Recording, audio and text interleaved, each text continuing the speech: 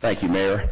I am Nathaniel Batchelder. I live at 2912 North Robinson Street in Oklahoma City, and I represent today the Central Oklahoma Human Rights Alliance. A great city is known not just for its skyscrapers, but also for how it protects its minorities.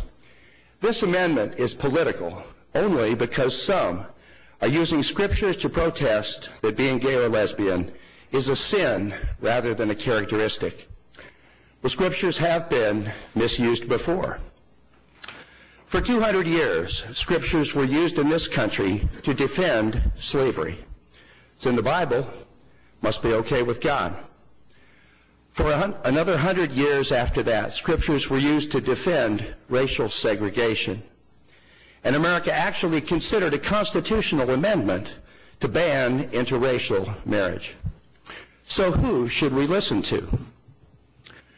Well, sexual orientation, whether one is gay or straight, has been declared a normal human characteristic by the American Medical Association, the American Psychiatric Association, the American Psychological Association, and the National Association of Social Workers.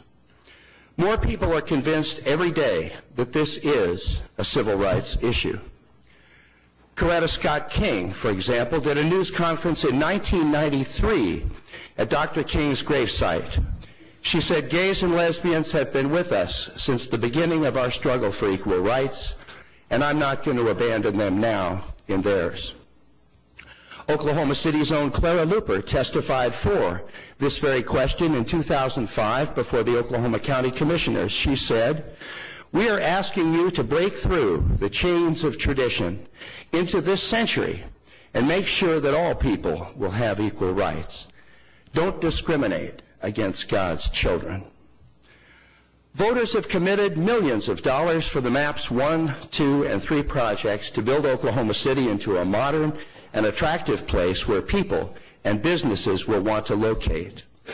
So, will you now vote for Oklahoma City's future or Oklahoma City's past? I leave you with the motto of the Central Oklahoma Human Rights Alliance.